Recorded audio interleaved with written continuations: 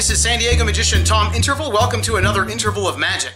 Today I would like to show you a really cool coin trick with this coin. It's really not as much of a coin trick as it is a little coin routine. I think you'll have a lot of fun with it. So sit back, relax, and enjoy this interval of magic.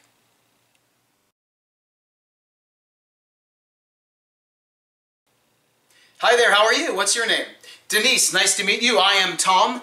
I would like to show you the impossible by predicting the future, hopefully. What I'm going to do is, on this card, I'm going to write or draw 4 lines and 5 numbers. So, on this card, there are 5 spaces. And I'm going to ask you, you can see there are 5, I'm going to ask you to name a number between 1 and 5. Doesn't matter which one. Which number would you like to name? 3. I'm going to draw a red oval around space number 3. And in fact, I'll tell you what, I'll save a little time. Name any 2 other numbers. It doesn't matter.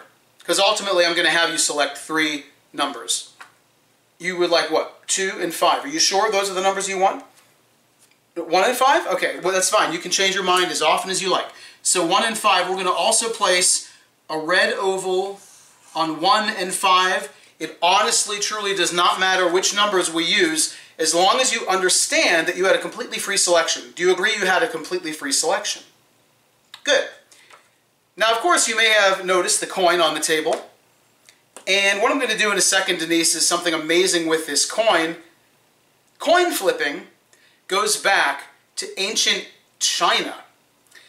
And I believe there was a Chinese symbol that was called ship, or let's see, what was it?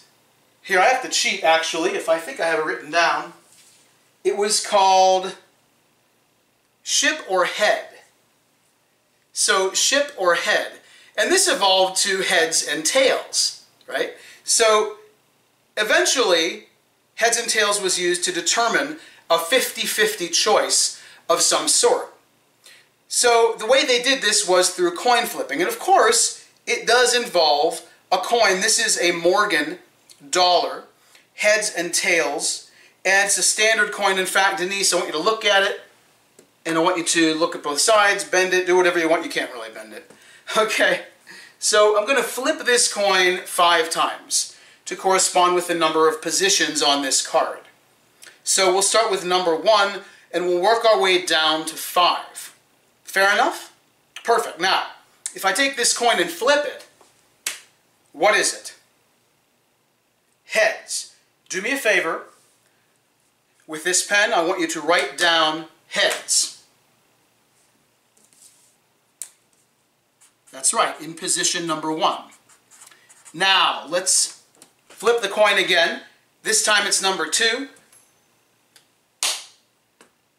This is tails, so do me a favor. Write down tails. And we'll just keep on doing this until we're completely done doing this. Now, number 3, same exact thing. After it flips, I want you to write down exactly what you see. Tails. Write down tails in number 3's position. Now remember, flipping a coin is 50-50. Remember this. It's important to remember this. Write down heads for position number 4. It's important to remember this because if I did it only 1 time, and let's say I could predict the flip, well, it's not as amazing because then it's 50-50, correct? So what I'm going to try to do is something completely amazing. Predict all of the flips that you selected. This one is tails. Write down tails in number 5 position. Now remember, Denise, you started by selecting any 5 or any 3 numbers out of these 5 numbers you wanted. And I honestly had no idea which numbers you'd select. I honestly had no influence over which numbers you would select. So these are the numbers you selected and the coin flips that correspond to those numbers, heads or tails. Before we even began, I wrote down a prediction. So the numbers you selected, the coin flips that correspond to your numbers, let's look again. The ones that are circled, heads, tails, tails. Heads, tails, tails. What are the odds of me getting that prediction right? Well, in this case, it's 100%. Heads, tails, tails. Now, Denise, I'd like to show you one other coin trick. It's actually a lot faster than the other one. It involves this coin. Now, why would I use this coin instead of this coin? This is an ordinary coin. This is a trick coin. This trick coin is actually a double-headed coin. It's also called a double-sided coin. Some people might call it a double-header. They also make them with tails as well. It's a Morgan it's a Morgan dollar, and you can see its heads on both sides. Now, you can cheat a lot in a coin game just by flipping it up. No matter how many times you flip it, it's always going to end up as heads, as you can see.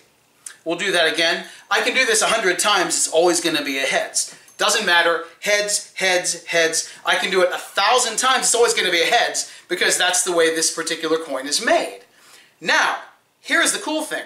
If you, say, are cheating, which I don't recommend, but if, let's say you're cheating and you don't want to get caught and someone sees both heads at the same time while it's flipping, all you do is you take the normal coin, the tail side, and you take the double-headed coin and you place it on top, and you rub it like this, and it too takes on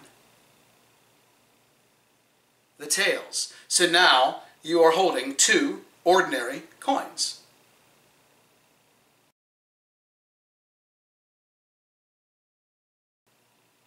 Okay, welcome to the explanation.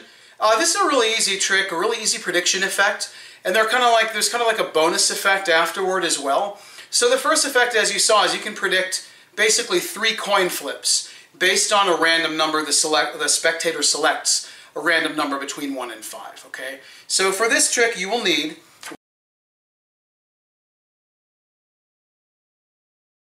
Thanks for watching and/or listening to this interval of magic. If you enjoyed it and want to see more like it, along with a variety of other great magic-related content, please help support my work by becoming a Patreon patron at www.patreon.com/TomInterval.